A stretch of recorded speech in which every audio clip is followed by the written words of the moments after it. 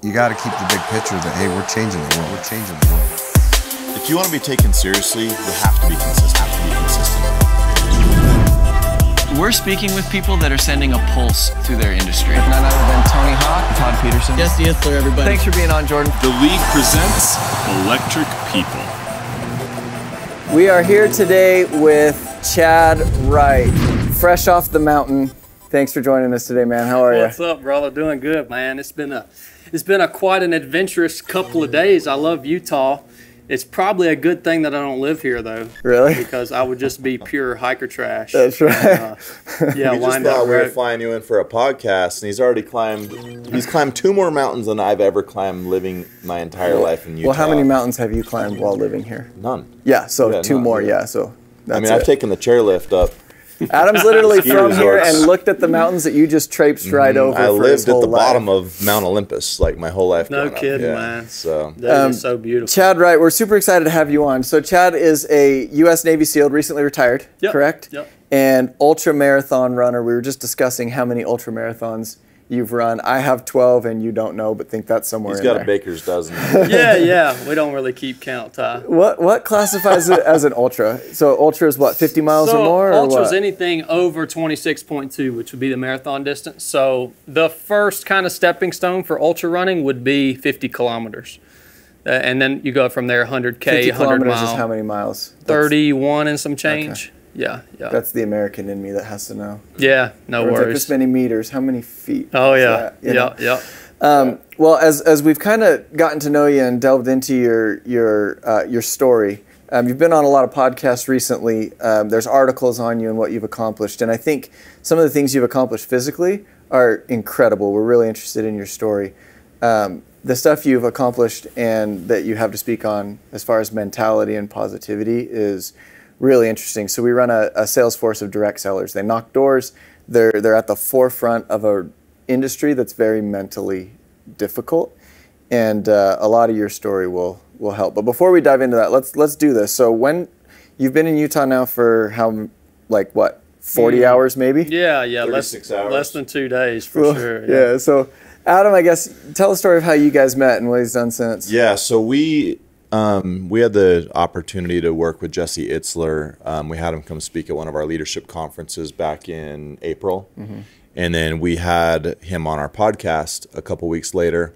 So, and everybody loved him, obviously. Jesse's an incredible guy. And I follow him on Instagram. I noticed Jesse's training for an ultra marathon right now. Is it an ultra or is he doing He's doing like a last man standing type race, right? That's the rumor.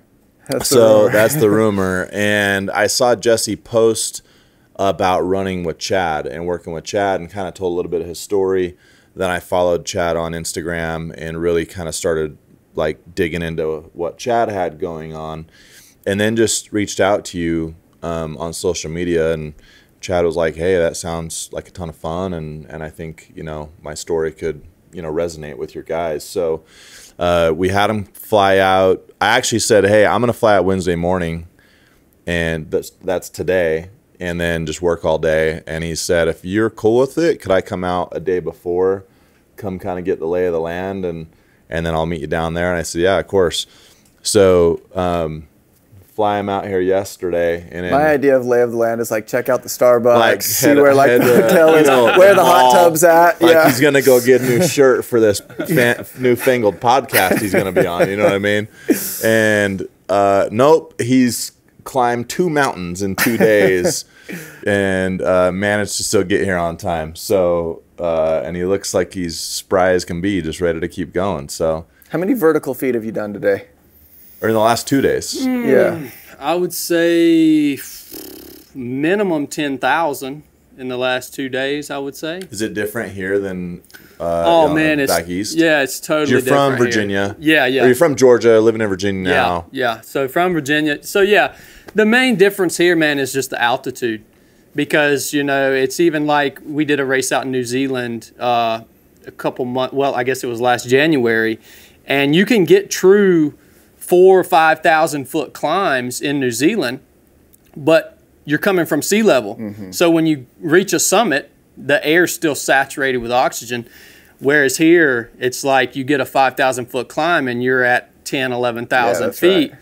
And look, man, this guy right here, he doesn't go to 10 or 11,000 feet unless he's about to jump out of an airplane. So it slows me down for sure. Yeah, just need some time to acclimate, but I'm sure it's you like been the good. challenge, though. It is, man. It is. I've learned a couple, just kind of reinforced a couple of my own mantras over the last couple of days, trying to make movement up these mountains in that thin air. So it's been awesome. Well, and we were talking before we sat down and mic'd up about, the guys in the other room were looking at you and said, there's some good-sized guys, and say, how many people like our size become Navy SEALs? Because you and me are more probably similar, And you had said that a lot of times it's slider guys like that, right? As you do these runs and all these, how are you physically? Is your body all right? This stuff is really, really hard on you, yeah? Yeah, it is hard on you. So, when you're really training to do these races and to win these races, you're almost constantly battling some sort of injury, ache, pain. You're really walking a knife edge when you're training to your maximum potential, right? And so it's a dance, man. You've got to balance that stuff. But look, you talk about team guys. How do team guys look? You never know, dude, because it doesn't really matter. It's the stuff that you can't see. It's the stuff behind the eyes that really makes the difference. Mm-hmm. Because we're all made of the same stuff, dude. We're all made of dirt. There's no difference between me and you. You know what I mean? Yeah. How do you know? So this is kind of just jumping right into it, and I still feel like we're not still done with the introduction, but. So you're so mentally strong, and like you said, it's just we're all made of dirt. But how do you know where's the line between saying to myself, "Okay, I just got to push through this injury," or if I don't stop right now, I'm actually going to be injured, and then I won't be able to race for a while. You know what I mean? Because sometimes there's times where you're like, "No, I just got to push through this. I just got to push through it. My ankle's hurting, or my toes hurting, or whatever it is," and you're like, "No, I'm going to just fight through this mentally." And I'm sure you struggle with that sometimes. Well, the thing about it, knowing your body to that extent is a journey. It takes a long time, and it takes a lot of experience to be able to know your body well enough to know when you need to back off or when you can push a little harder. And if you haven't reached that point in your own personal journey, it's good to have a coach, because the coach is there to kind of lead you through that. But right now, man, dude, this is what I've done for so long, starting with BUDS. That's when my running career, in my opinion, started. Mm-hmm. And for everybody that doesn't know, BUDS is SEAL training, basic underwater demolition SEAL training. And so I've been doing it for so long, I just know my body. And then when race day comes, you don't think about that, because on race day, you run until you either break or achieve victory. So you have to be willing to sacrifice your physical body to achieve victory. And that's the mindset that I have. And the reason I have that mindset is because it simplifies things. There's two outcomes on race day. I either cross the finish line or I break and don't finish. But I'm not going to not finish unless I'm broken. Yeah, that. So it's so simple. That as a way to simplify it is crazy, because foregone conclusion, then you can probably silence that inner voice that's telling you, like, hey man, you're tired, hey, that feels weird, ow, that hurt you, right?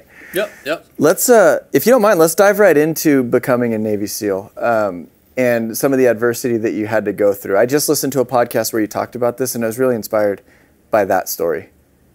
Well, and before you go, thank you for your service, by the way. You were a SEAL for how long? 12 years. 12 years, incredible. So I know people probably say it all the time, but yeah, I mean, we really appreciate your service, and it's really respectable, and we're really excited to have you on. So, thank you guys for your support, man. Yeah. It was a pleasure.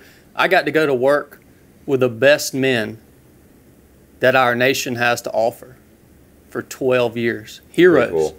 Yeah. That's the guys that I was surrounded with for 12 years. So I wouldn't have it any other way, bro.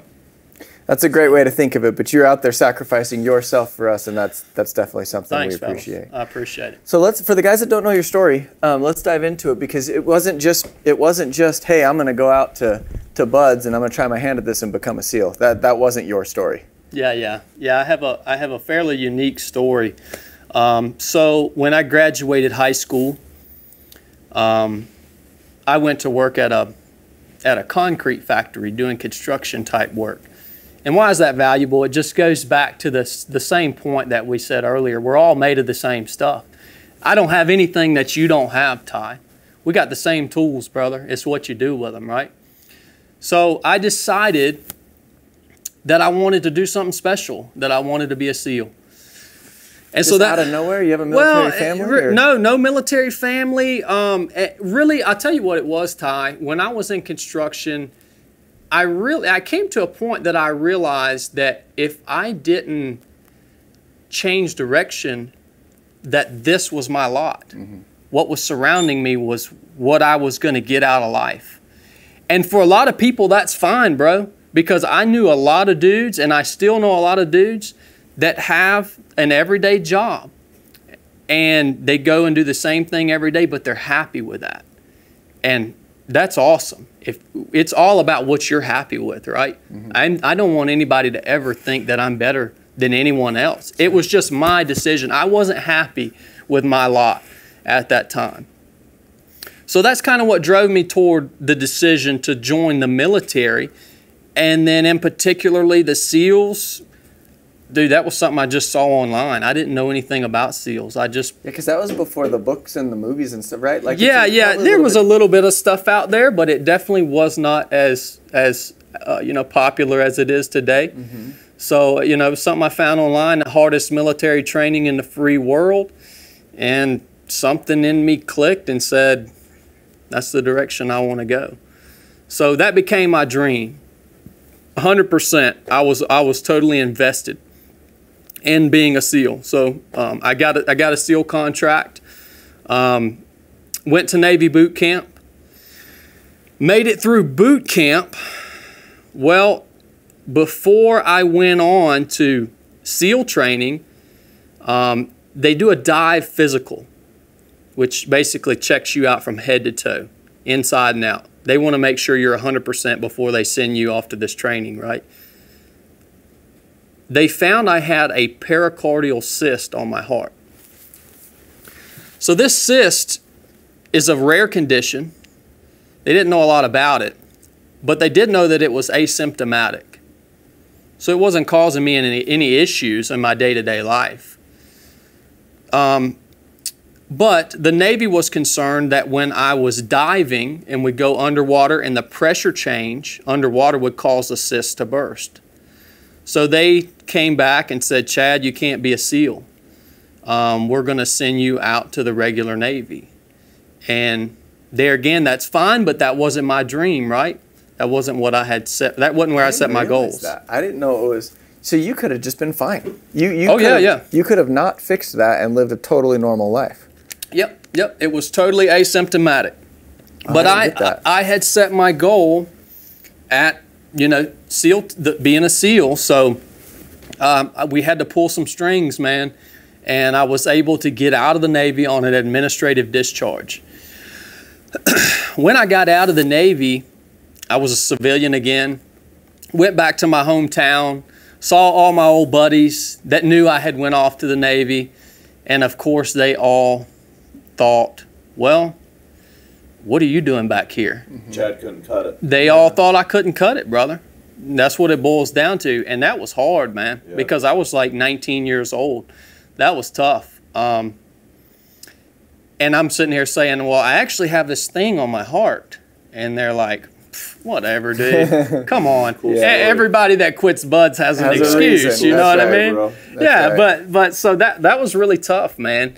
And so I started going around to all these surgeons, heart surgeons in Atlanta, and trying to find a surgeon that would take this cyst off my heart. Well, every surgeon I went to said the same thing. Why would we risk an open heart surgery to remove something that's not causing you any issues?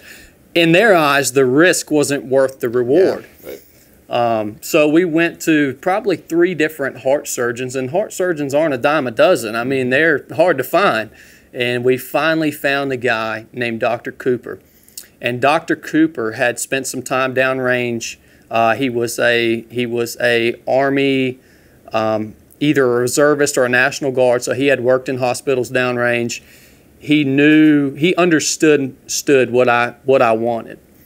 So went in, saw Dr. Cooper. He was the first dude that was like, Roger that. Let's do this, man.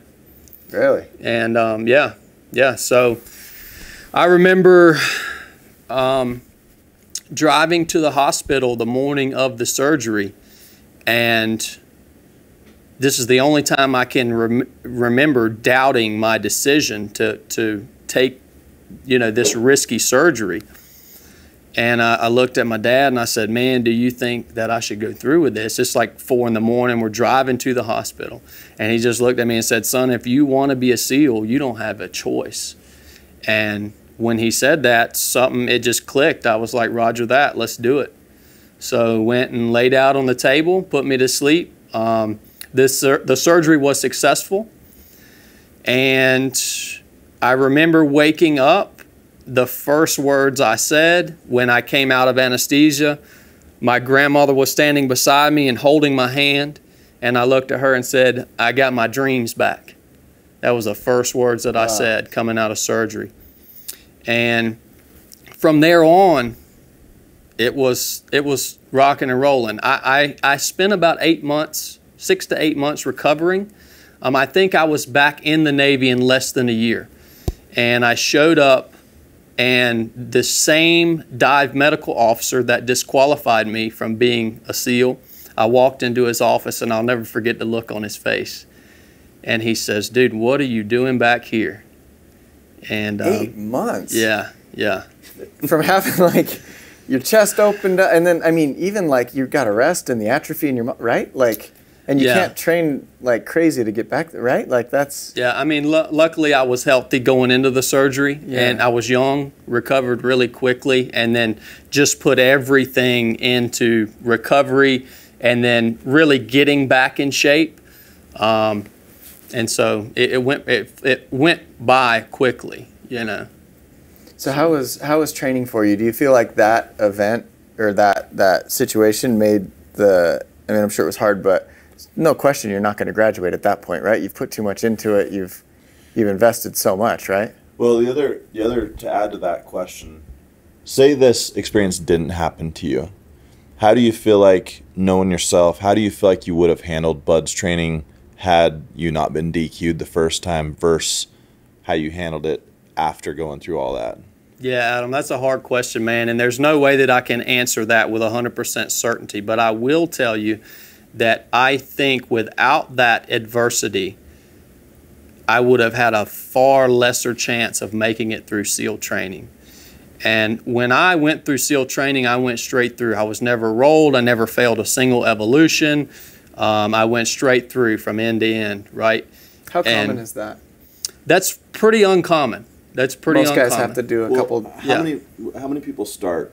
How many people start a training? I don't know what's it called. It fluctuates. It fluctuates depending on the needs of the Navy. But when I was going through, we started our class with 300 guys, and these were prime guys. These were the best that America had to offer. College athletes, Olympic athletes, and we graduated with 18 guys at the end of 6 months.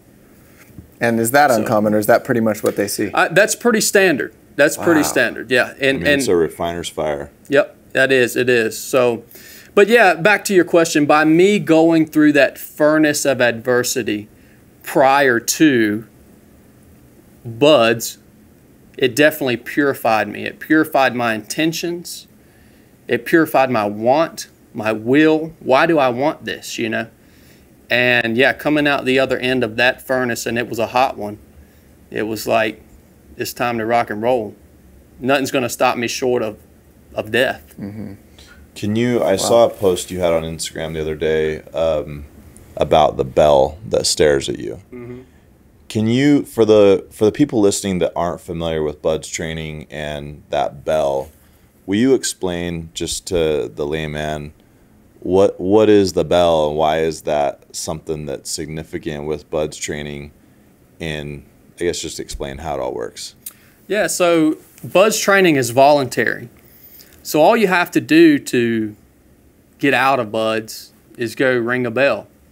And that bell is everywhere that you are. They put it on the trailer hitch of a truck and they follow the class around with the bell. It's the Oh, I man. quit. It's basically saying I'm quitting. Yeah. I can't do this. I'm ringing the bell. That's And right. from what I understand, if you ring it, there's no, that's it. You can't be like, can't hold go on, back. I'm good now. Yeah, You there's can't no- put your finger on it so it doesn't keep ringing. There's no going back, brother. Yeah. No. Like, ding. Sorry, no, I'm good now. You can't do Where's my that. shoulder? Yeah. So it's there all the time, staring you in the I didn't know face. they And they're had it come around with Oh, you. So yeah. they're purposely putting it there. Yeah.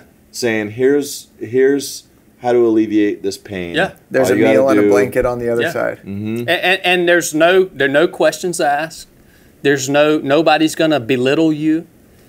The guys that quit buds, the guys that make it through buds, we don't belittle the guys that quit buds. Right. That's fine. There's nothing wrong with that, man. They're no less than we Yeah, are. This job's not for everybody. Yeah, it's just not, man. So yeah, the bell follows you everywhere. And let me ask you guys, if you already know this question from Instagram, don't answer. But I don't know it. So what do you think is the number one reason that people go and ring that bell?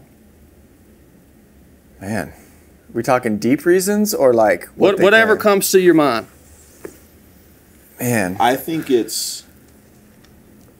I'm imagining myself in that situation. If I got to a point where I feel like I was going to do it, I think it would be the agony you're currently feeling, but more importantly, the fear of not knowing what's coming and just thinking it's going to get even worse kind of thing. Like, I can't handle what's going to, like, if it's this bad now, I don't think I can handle what's coming even in the future. I'm out.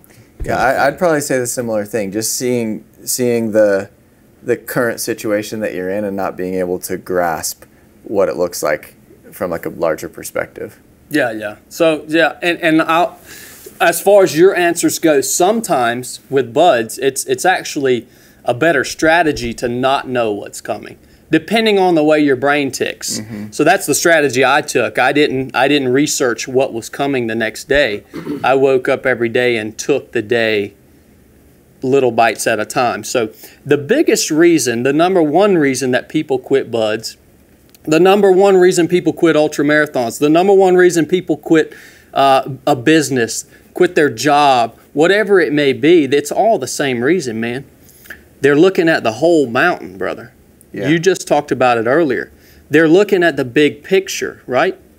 So it's like when I was climbing Mount Olympus yesterday. You got to break it down. And buds is the same way. You got to break it down. You like yesterday, climbing the mountain, I would go from shade to shade, a piece of shade to a piece of shade, because if you're going to stop, you might as well stop in the shade, right? So that's how I broke that down, shade to shade. In buds, I would break each day down individually. So when I woke up in the morning, my only goal was to get through the morning. That to was always the lunch or hardest something part. like that, Yeah, it was just to get through the morning, not even to get to lunch, because when you're waking up at 4 a.m., and you're nice and cozy, and the first thing you got to do is go hit the Pacific Ocean and cover yourself in sand, that's a pretty hard way to start the day. And it just stays that way. So yeah, if you can just break it down, you get through the morning, you get to lunch. Well, when you get to lunch, man, you've only got like 4 or 5 hours left in the day. So all the guys that quit buds, when the instructors would come to them and ask, hey man, why are you quitting? 9 times out of 10, the answer would be, because I just can't imagine doing this for 6 months. But if you ask those people, well, could you have done this for another hour? Could you have done this for another minute? I guarantee you their answer would have been, yeah, I could have done this for another minute. That's just 60 seconds.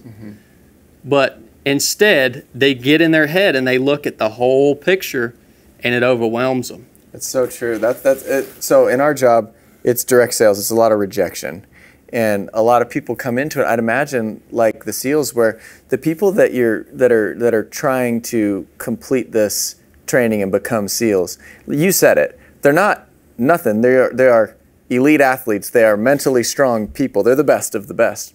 A lot of these guys will come here and it takes them longer than they thought, or it's harder than they thought, or the rejection affects them in a way that they didn't think it would. And they'll look and they'll say, man, I only have one sale. How in the world am I going to do 100 of these? Or it's taking me 2 weeks to get my first sale. That must mean, and then the thought is too overwhelming for them. Instead of saying, you know, breaking it down into small, like bite-sized pieces. Yeah, I could do this if I just knocked one more door. Yeah. Everyone can knock one more door, right? Yeah. I heard, tell me if this is true, I did a tour of the Buds facility once, and it was actually on a Friday that Hell Week was ending. So the helmets were still lined up, and there were a couple people that were coming out of the showers. And, you know, I've only seen it once, but the way you walk after Hell Week from just being chafed and everything like that, it was an incredible experience. But I was told by the guy giving us the tour that when they ring the bell, they immediately go talk to like a psychiatrist or something like that. Is that true?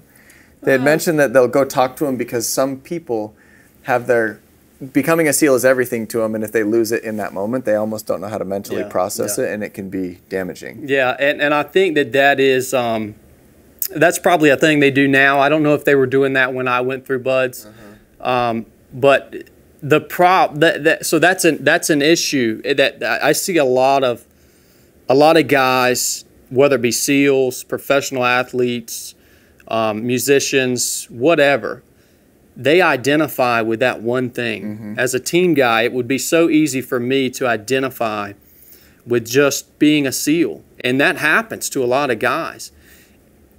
But when you leave the SEAL teams, it's a machine, man. It keeps rolling. So when I was medically retired this past January, it was tough. But luckily, I identified with other things.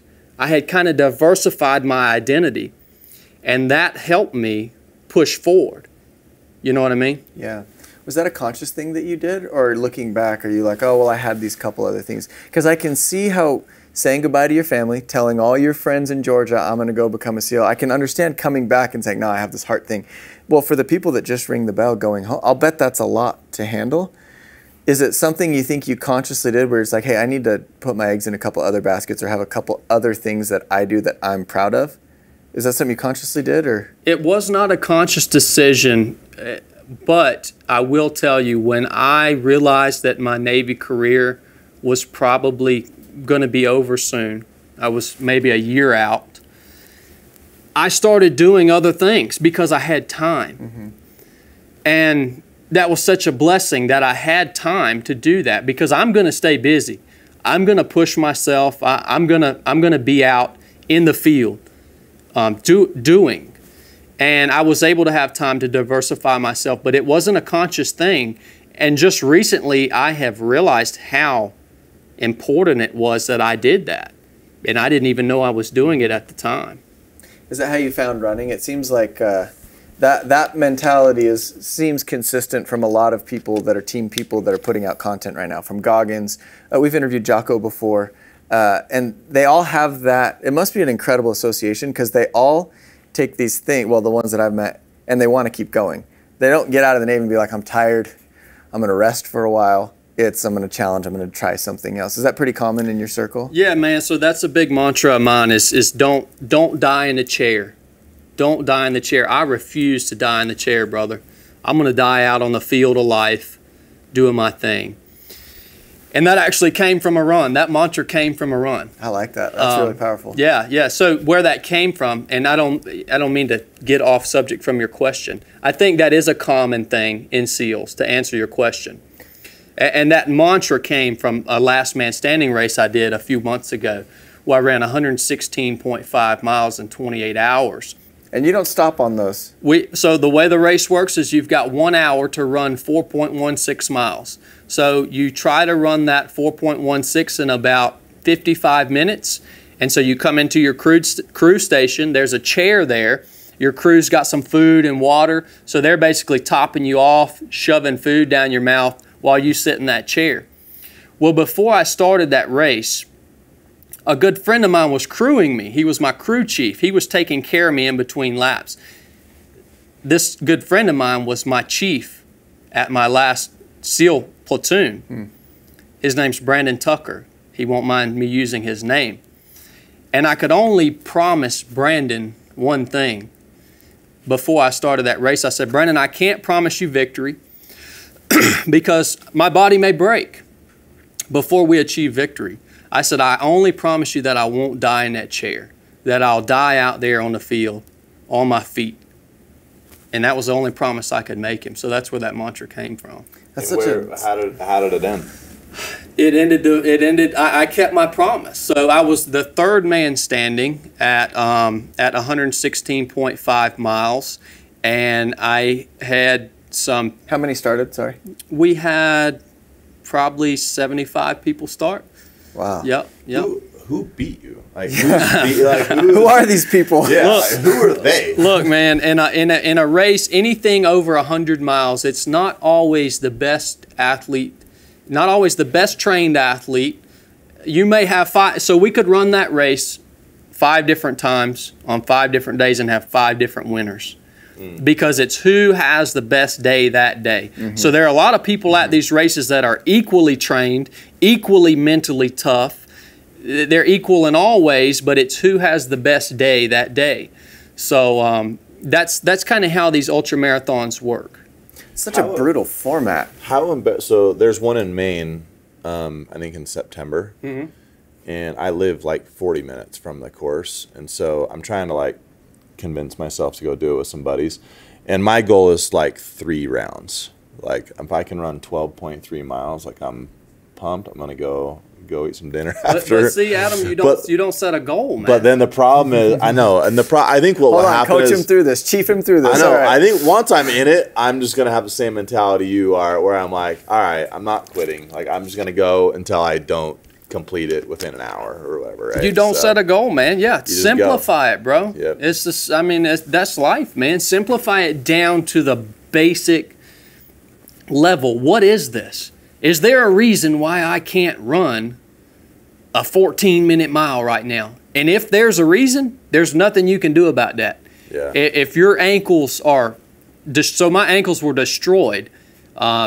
Basically what had happened was I had rolled my ankles a few times over the course of this run. And also it was so muddy, I had to tie my shoes so tight because if I didn't, the mud would suck my shoes off my feet. So this top lace where it runs across this big tendon in the front of your ankle, it had moved back and forth across that shoelace, no telling how many thousands of times on both legs. Just slowly sawing at it. Slowly sawing it away. Gosh. So yeah, it got to the point that I couldn't flex my toes toward my knee. I had complete loss of function of flexing my foot. So that's what happened. I saw this, you might have heard this. I saw this interview with Will Smith a while ago, and they'd asked him, like, what makes you different than everybody else? And he says, the only thing that's distinctly different about me is I'm not afraid to die on a treadmill. Have you heard about this? He said, in 9 out of 10 categories, you might have it on me. Smarter, more creative, sexy, whatever. But if we get on a treadmill together, 2 things are going to happen. You're getting off first, or I'm going to die.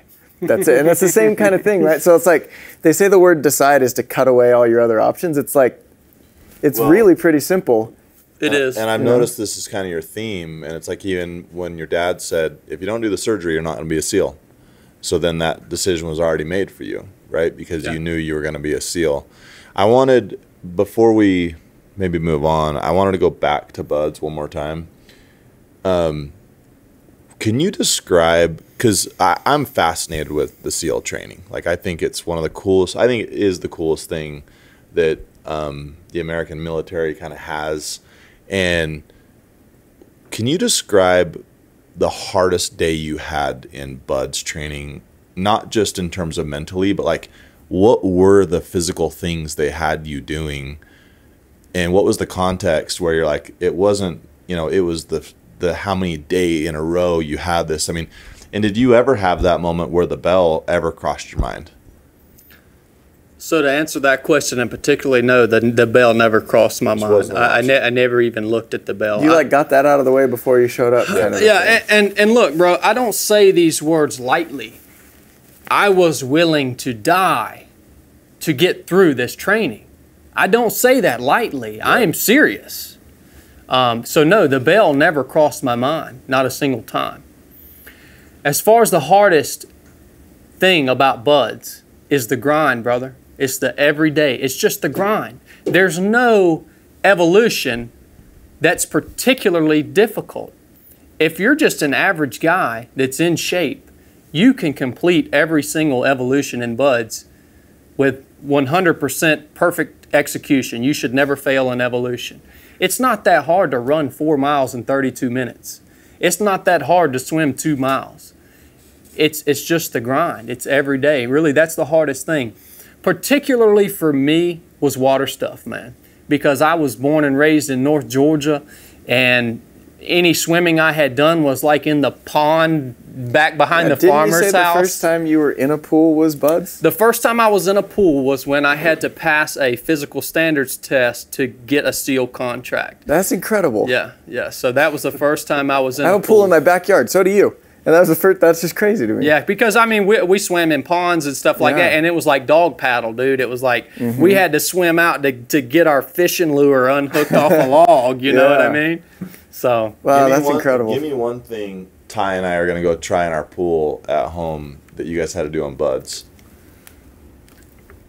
Mentally, I'm recording this, and I'm like, I'm going to get... We always take a challenge from the podcast, and it's going to get to the point eventually where it's like, I got to go do this thing. Yeah. Probably the toughest thing, man, and don't do this alone, is a 50-meter underwater swim. And you don't get any kicks off the wall. You have to jump in, do a front flip, swim 25 down, do another flip, swim 25 back. Without coming up. Without coming up. No kicks off the wall, no goggles. How long does that take?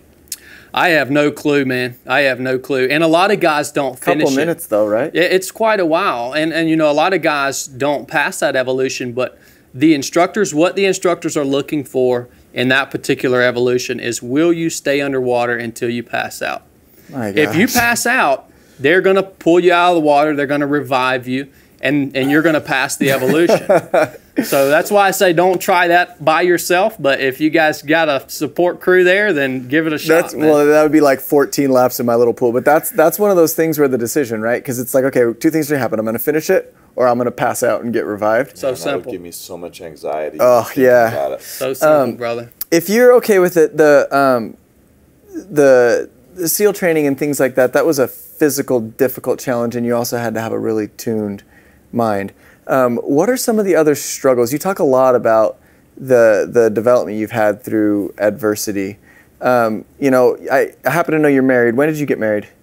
Did you get married while you were active duty? That question. Yeah, active duty, yes. So sometime in the last 12 years, right? All right, we're good. It's pretty commonly known that it's pretty hard to have a successful marriage as a team guy. Just you're constantly gone. You have to put the teams kind of above everything. So our job is very different, except for there's some similar things, in that our guys work really unconventional hours. Most of us don't put our kids to bed at night. Most of us don't have dinner with our family. We work when other people don't work. Yep. We travel a lot. We're gone. And the strain on a relationship is not near what you guys deal with, but it's there and it's true. So maybe if you don't mind speaking to some of the challenges that you've had and how have you made your family successful? I'll answer that the best I can, brother. And yeah, you're exactly right. When you're in the teams, that is front and center. If you don't focus on that one thing, your job 100%, then you'll get killed, or your friend you might lose your friend.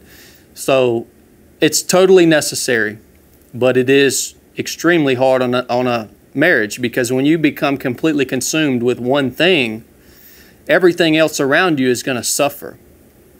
And I still struggle with that today in my life. I become completely consumed with a given goal or task, and things around me suffer. I have to stay conscious of that at all times. But with my wife, it was hard being gone all the time. And my wife had a battle with addiction, drug addiction. And I'm not going to blame that on me being gone all the time. I don't know why it happened. But it happened. And the crazy thing is... Did it develop when you were gone? Never really. I can't put a finger on when it developed, because here's the thing, man. When you're in the SEAL teams, you're traveling about 300 days out of the year. So when you come home and you've got 2 or 3 days with your loved one, you want to make the best of it. So you don't ask questions. You guys, it's just like you're going to live the dream for those 2 or 3 days, right? You need it. And she's not trying to unload on you. Yeah, exactly. Exactly. So that happened, and what it's from, I don't know, but I can tell you that the only way that I can explain her recovery, it was a God thing, man. It was completely out of my hands. All I knew how to do was pray. I did go to my command and say, hey, this is what I got going on, and the teams take care of their guys. So they pulled me back, put me in an instructor role, so I had a little more time at home to walk through that with my wife. And that's the thing is, a lot of guys I think would be ashamed if something like that was happening. Not even just that, but it could be anything was happening in their personal life.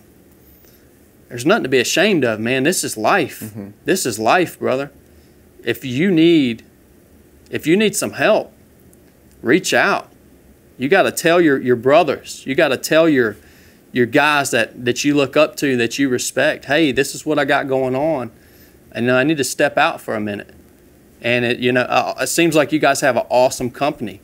And I would imagine that wouldn't be any issue. Yeah. So it's interesting that people have a hard time doing it. Why do you think that is? Right? Because it's like, why would you be ashamed of that? Right? It seems so logical, but that's what we do.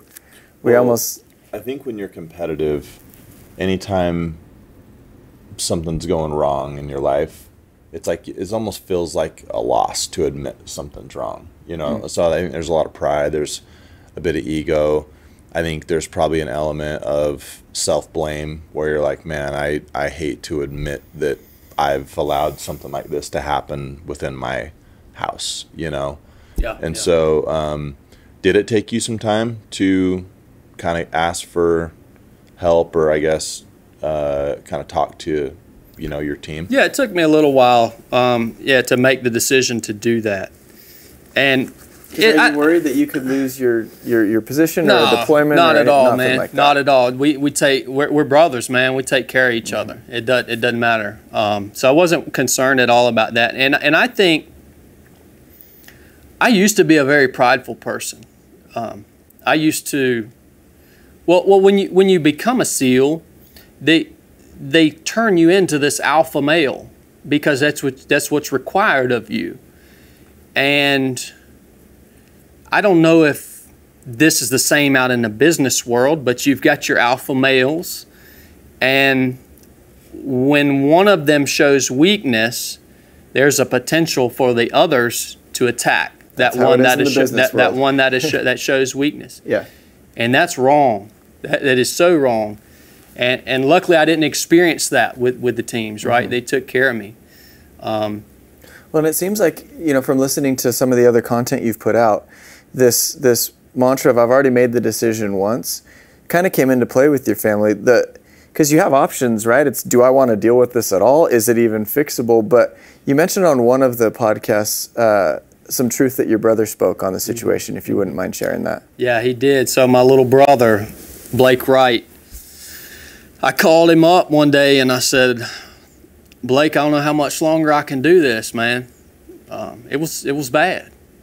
And I'm just a man. Like I said, we're all made of the same stuff, right? I have a breaking point. And my little brother told me, he said, Chad, you're married. You don't have a choice. Just that never quit mindset, that never quit mentality. You don't have a choice. Well, at that point, that comment there again simplified the whole matter. I trusted Blake as a counselor to me. And when I took his advice, it became so simple. Okay, I don't have a choice. So we're going to work through this recovery hand in hand. And now I have the best marriage on earth. My wife is my best friend. Mm-hmm. I don't even know how to describe her. It's good every day. So I'm so happy that I took that advice. Well, that's the same mentality, right? Because you could get stuck in, this is what I'm going through right now, but you would never, like, if you're out, you know, on deployment with one of your brothers in the teams and one of them's hurt, that's it. You're bringing him home. You've already made that decision, and it's cool that he was able to relate that back to the family. It's the same thing. And there again, that's that furnace. So why is my marriage so good now? Because we went through a really hot furnace of adversity. And now we appreciate every minute that we spend together because we know what it could be like. It's that furnace, man. Yeah. Something I've always been a little envious of is the brotherhood that SEALs have. Can you just kind of share that power of doing hard things together and just the bonds that are formed through that kind of stuff? Definitely, man. And you see that, and not even just through buds, but like, yeah. I mean, you were a SEAL for 12 years. Are you with the same group of guys for that full 12 years? How does that work? For the most part, you are. I mean, guys come in and out and come and go, but you've got a core group that pretty much stay together their entire career. How big's it? Most of the time. I couldn't put a number on a team, but it's, you know, it's a low number. It's a tight group of guys, right? We all know each other. And yes, you see that brotherhood formed through adversity in all different walks of life. You see it in the military. You see it in running. That's what draws me so much to ultra running, right? Is because you go out and you run 100 miles with a dude. And you guys go through that full spectrum of life. Pain, suffering, happy, joy, you know, down in the dumps. You go through life in a day. And it builds a bond that's everlasting. And it's the same thing in the teams. It's very important. That's why I would challenge anyone. It's important to spend time with each other outside of work, doing hard stuff. It's like Ty, you and Adam, if you guys went tomorrow and climbed Mount Olympus or climbed Lone Peak, you guys would be closer after that experience. And you would work better together because of that experience. And the SEAL teams was the same way. We spent a lot of time together outside of work. But you knew while you were at work that no matter what happened, no matter if you had an argument with a guy or a guy didn't necessarily like you outside of work, you knew he had your back. And it's the same way here when I meet a SEAL, you know, out on the streets or at an airport now, even now that I'm out. I don't care if the dude's been retired for 20 years, I can immediately trust him. Can you spot a SEAL? I can. You can? Really? Yeah. I've met a few. You're at the airport. You're so different, man. You're at the airport and you do a quick scan and you're like, you really can? Oh yeah. Wow, that's cool. That's cool. Yeah, it's tight. Yeah, we get so close, man. Literally, we can be on patrol at night, and no nods, no night vision, no light, patrolling in the woods, and you can just see a faint outline of your teammate. There might be 12 of you in the patrol. You know every person in that patrol just by the way they walk, just by their footsteps. So at the airport, you notice a guy like doing a quick scan. He's orienting himself. He's ready. He's ready for whatever. That's sitting in the corner, you know, making sure he can see the whole. You're like, place. there's two in this building right now. Yeah, man. Yeah. Talk about the Revenant. This thing's crazy. I just started reading up on it, but tell the listeners what that is and what would possess a person to do that. Well, I'll tell you what the Revenant I think meant to me. So when the Navy told me that my career was over, because of injuries I had sustained, basically it became unsafe for me to be in certain situations because of injuries that I had sustained. Like what kind? Like concussions?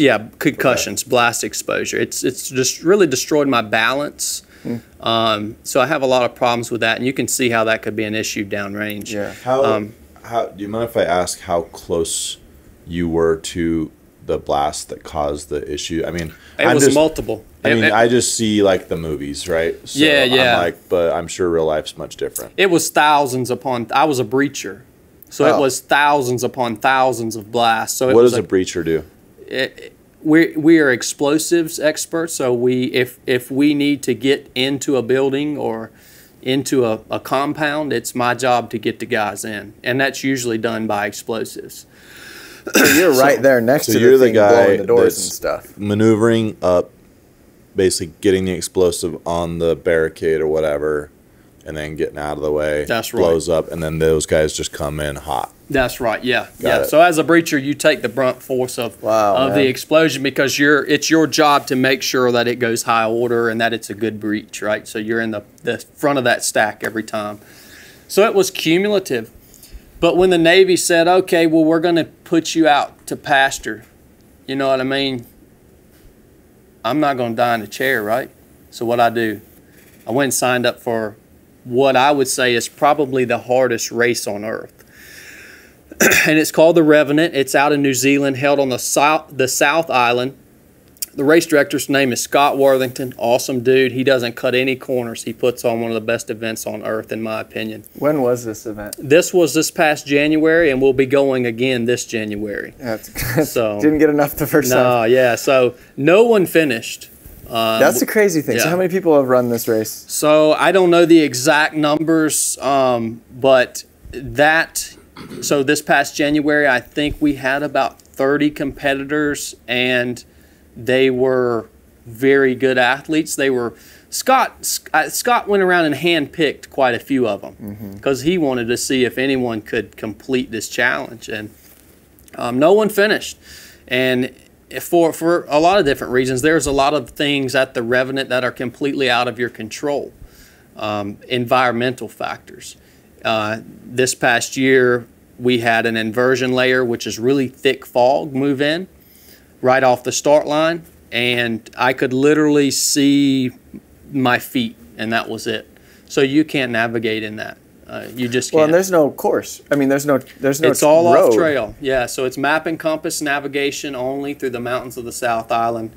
And do you get to do you get to time yourself or anything like that? Because you have to meet, but you have to meet certain time requirements. So you just don't know how you're doing. You don't know. You don't have a clue. And Scott, what he'll do, I don't know if I'm supposed to tell about this or not, but what Scott will do is on some of the checkpoints, Scott will have a watch at the checkpoint, but the time won't be set right. Oh my gosh! As if it'll you be need like that. 2 or 3 hours. As if you need that, you know. Yeah, so you literally have no idea what time it is, and a lot of times where you are. Yeah, I mean, you lose track of days, dude. Hold on.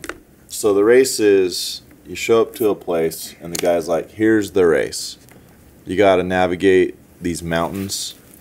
Well, you get a map that has the checkpoints.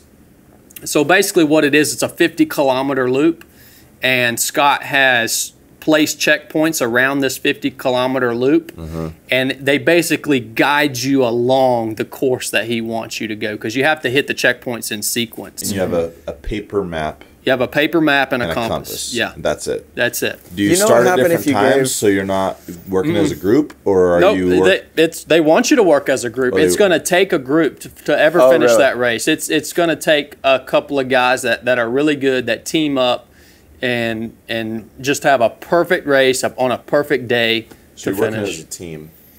You try to, yeah. Is there like a pecking order established when you first start? Like all of a sudden some guy's like taking the lead on, because how does all of a sudden someone who's in the front of the pack not mislead the whole peloton, you know?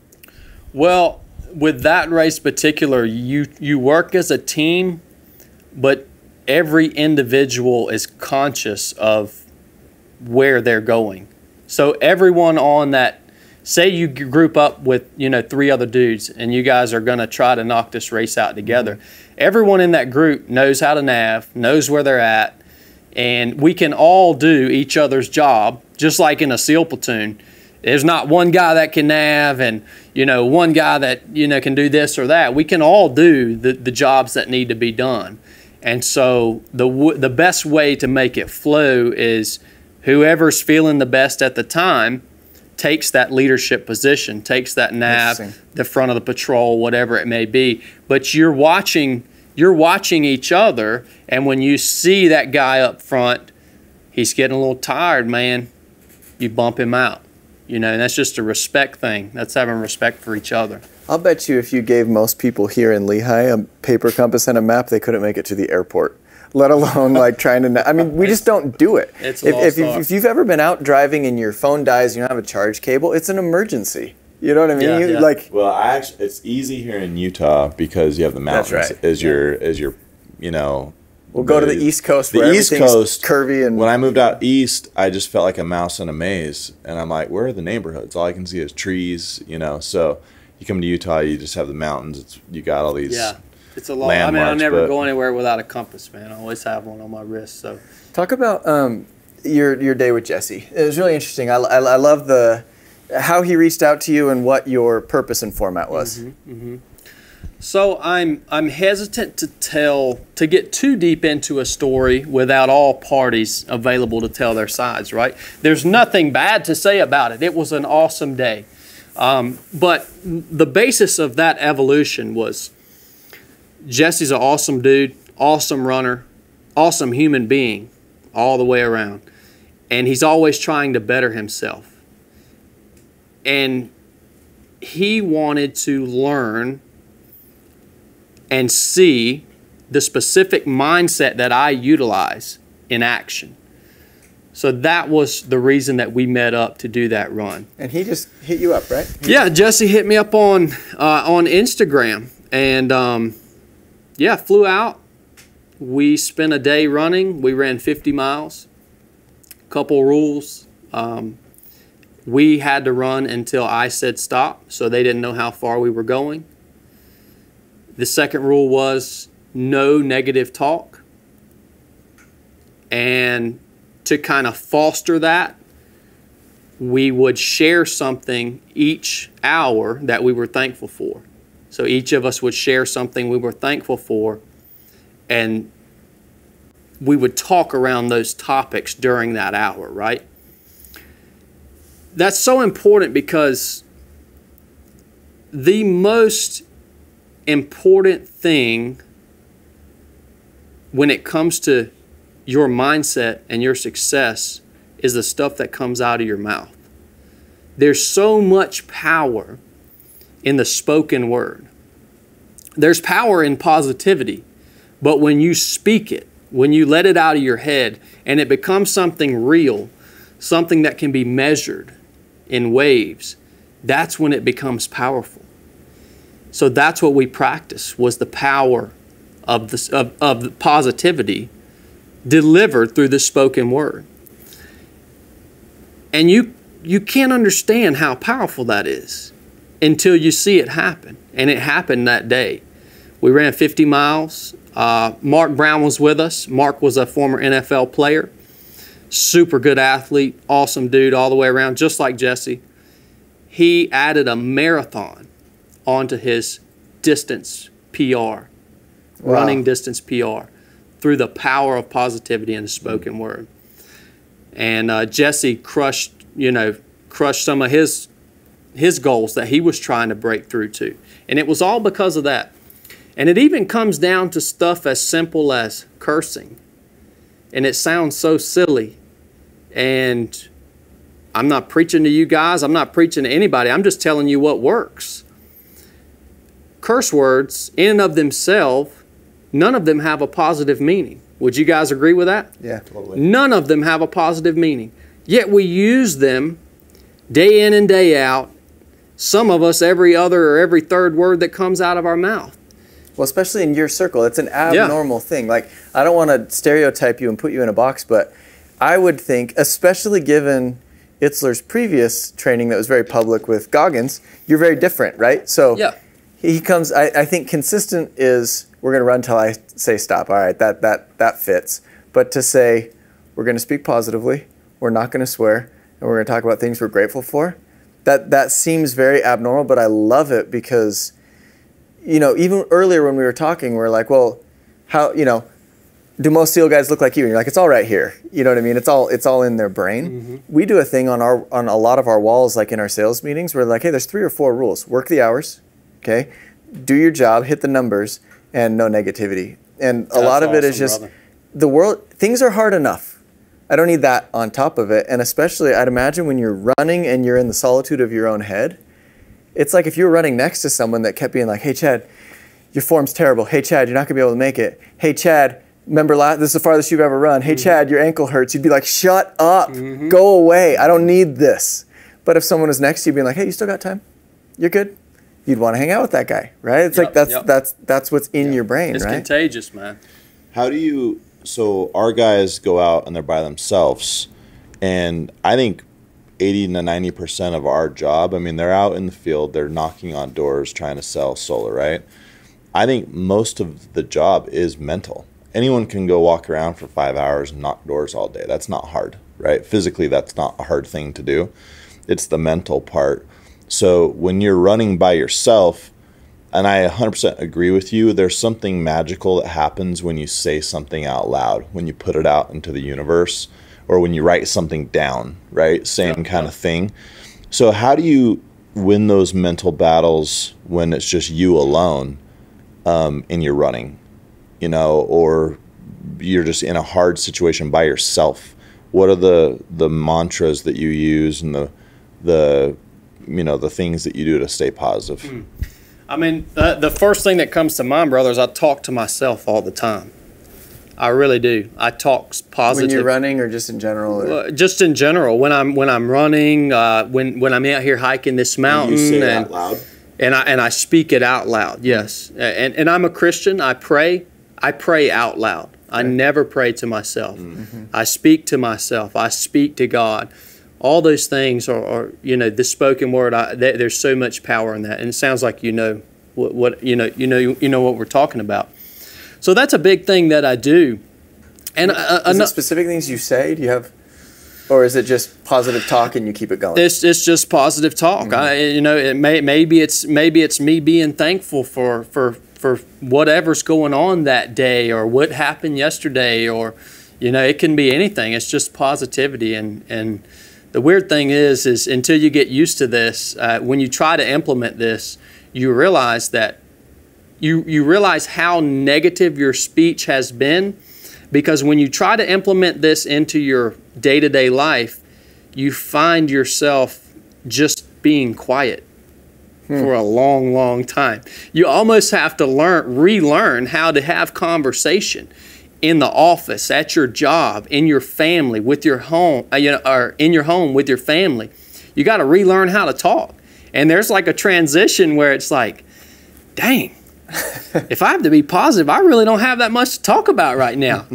Well, it's probably a habit like not quitting, right? Like that's the easy thing to do. The easy thing to do is like, I'm tired, I'm gonna stop here. That's the easy thing. Well, the easy thing to do is look around and be like, this sucks, or this traffic, or this whatever. This is this boss, whatever. That's the easy thing to do. So it's almost like a learned skill. It's not even. Right? I was just gonna say that it's not even that it's easier. Well, it's easier to be negative, and it's habitual, right? You actually develop a habit of instantly having your brain go to a negative place in hard situations, and it's like a muscle you have to retrain and say, no, I'm refusing to look at this from any negative standpoint. I'm going to figure out how to make it positive. And that's something I'm working on with my kids right now. They say something negative about going to bed on time or whatever, and I'm like, nope. We're going to play a game. I want you guys, I don't care how ridiculous it sounds, we're going to talk about how amazing it is that you get to go to bed on time and why it's amazing, right? And I make them all like think of something funny to say. But I'm like trying to get them, because I'm guilty of it as much as anybody. I mean, it's like I think everybody kind of is, unless you consciously make that decision to train your brain to think positive. Yeah, totally, man. And this stuff goes far beyond just your mindset. The things that you say affect your physical body. They affect, I mean, I would go as far as to say negative people are probably sick more often. They're in the hospital more often. They, I agree with that. They affect you in like deep ways, right? So, I mean, another thing that we use running that goes along with positive thinking, and we'll also use it in the SEAL teams, it's suffer in silence, or don't give a voice to your pain, right? Because when something hurts, if you speak it out loud, you give it a voice, it becomes real, that's when it becomes detrimental. And the actual issue, if it's an injury or something going on, maybe it's your stomach, something like that, you'll notice a distinct shift when you give it a voice. It gains so much power, and it'll destroy you. That's very true. That is so deep. Yeah, it's very true. Well, we think about it. You keep saying the spoken word. I've thought about it with the written word before. Like, I think the written word's a little bit easier to watch because before you hit send on that email, that online comment, you can stop for a second and look at it but once you send it, it's alive. You can't control it anymore. Somebody else can misquote, can pass it around, can screenshot, right? You're saying the spoken word, once it leaves your mouth, it's alive. It is. It's almost like this living virus that can go straight to your ankle or straight to your heart or straight to the people that you work with. That's a really powerful mindset. It's so powerful, brother. I want everyone to grasp this and try to implement it and just see the difference it makes in your performance at work, in your relationships at home, in your performance in your hobbies, fitness, all those things. If you can grasp this and let it work, it's going to work, I promise. I believe that. So we're about time to close out, but what do you have next? What's next for Chad Wright? What are you working on? You have a race that you're hosting and putting on, is that right? Well, so we're going to host a race probably next spring. Right now, what's, I guess, immediately coming up, I've got a 100-miler down in Georgia in September. In October, we're going out to Jesse's race called 29029, and we're going to be running that. Or I'm going to be, I don't know if it's competing. It's like a really cool, he's put together an awesome, it's an event. It's not necessarily a race. So where you go up and down the mountain? mountain? you go up the mountain. Mount Everest basically. Until you accumulate That's here, isn't it? 29029. Is it in Utah? Those here, one here and one in Vermont. Yeah, Oh, okay. so the one here is this month, and then the one in Vermont's in October. Okay. So I'm going to go out there. When you're up there, we should get. I mean, I don't know how long you're going to be up there, but yeah, that's. I mean, I live like an hour from that event. I should just do the event. Yeah, climb the thing. Don't just be there. Yeah. Geez. Well, I'm going to be there. I'm on the crew. It sounds awesome, man. I'm looking forward to it, and I think my whole mindset around there. I'm not thinking that I'm going to go there to like knock this out as fast as I can and completely destroy myself. I want to spend time with people on the course. I want to pass along, these things to other people because that's my new mission. This is what I'm passionate about.